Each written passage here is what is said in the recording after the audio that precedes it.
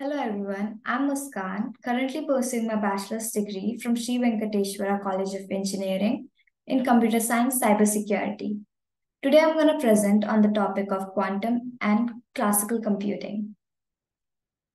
In today's video, we're going to learn about what is quantum computing, what is a qubit, properties of qubit, what is classical computing, properties of classical bit, the difference between classical and quantum computing, advantages and disadvantages of classical computing, and advantages and disadvantages of quantum computing.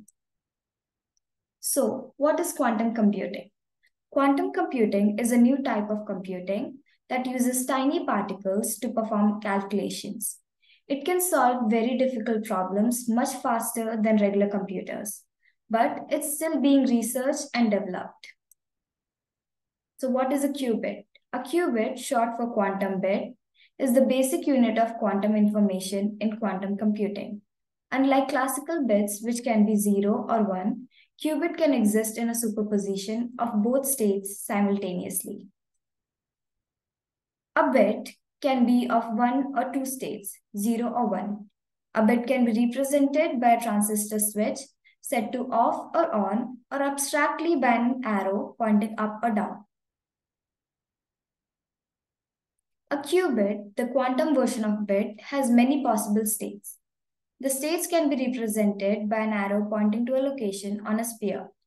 The north pole is equivalent of 1 and the south pole is equivalent to 0. The other locations are quantum superpositions of 0 and 1. A qubit might seem to contain infinite amount of information because its coordinates can encode an infinite sequence of digits. But the information in qubit must be extracted by a measurement. When the qubit is measured, quantum mechanics require that the result is always an ordinary bit, a 0 or 1. Properties of qubit. Superposition. It is the ability of quantum systems to exist in more than one state at the same time. A classical computer encodes the information in strings of bits, which can take one or two values, that is 0 or 1. Whereas qubits can be encoded by the up or down spin of a particle and can exist as a superposition of 0 and 1 simultaneously.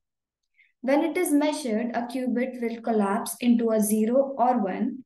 The probability of each outcome depends on where the qubit is on the sphere. Entanglement. It is the ability of the pair to exist in a single quantum state. Quantum entanglement may occur when multiple quantum waves are correlated. Before computation, data are spread across entangled qubits which are isolated from environment. After computation, the entangled qubits have processed their information in parallel. Quantum interference. It is the behavior of a qubit due to superposition to influence the probability of its collapsing in one way or the other. Quantum parallelism. Quantum algorithms can process multiple possibilities simultaneously, making quantum computation potentially much faster for certain tasks than classical computation. Uncertainty. Unlike classical bits, which are always definite, 0 or 1, qubits are subject to uncertainty until measured.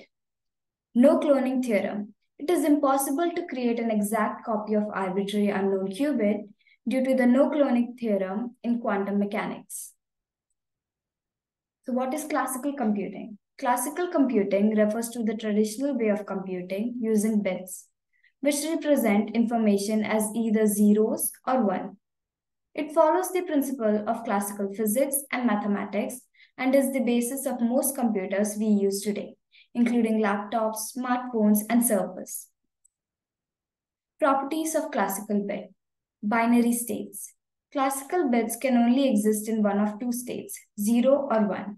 These states are represented by physical quantities like voltage levels in electronic circuits or magnetic orientations in magnetic storage devices. Copyable. Classical bits can be easily copied, and multiple identical copies of a classical bit can be created without any restrictions. Non-entanglement. Classical bits cannot be entangled with each other. Changing the state of one classical bit does not affect the state of another. Stability. Classical bits are stable and robust against external disturbances, making them suitable for storing and transmitting information in various real-world environments. Scalability. Classical bits can be easily scaled up to handle large amount of information. Bits can be combined to form bytes, kilobytes, megabytes, and so on, allowing for efficient data storage and processing. Let's see the differences between classical computing and quantum computing. Classical computing uses classical bits representing data as either 0 or 1, whereas quantum computing utilizes qubits which can be 0, 1, or a superposition of both states simultaneously. Classical computing follows classical physics and mathematics, processing information sequentially through a series of logical operations, whereas quantum computing relies on quantum mechanics and can perform multiple calculations simultaneously, thanks to the superposition and entanglement properties of qubits.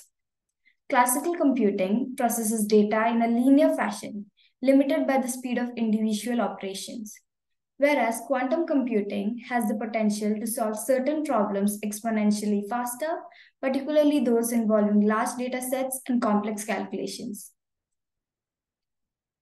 Classical computing are well suited for everyday computing tasks and straightforward problems, whereas quantum computing offers advantages for specific types of problems like optimization, cryptography, and simulating quantum systems. In classical circuits, the way they work is influenced by classical physics principles, such as electrical forces, resistance, and capacitance, whereas in quantum computing, circuits behave according to quantum physics, involving non-local entanglement, qubit superposition, and probabilistic nature. The operations are governed by Boolean algebra in classical computing, whereas in quantum computing, the operations are governed by linear algebra using Hilbert space. Classical data processing relies on logic and sequential execution, where tasks are performed step by step following a specific order of operations. Quantum data processing utilizes quantum logic and the capacity to handle multiple possibilities at once, leading to parallel computation. This results in enhanced efficiency and increased power of data processing tasks.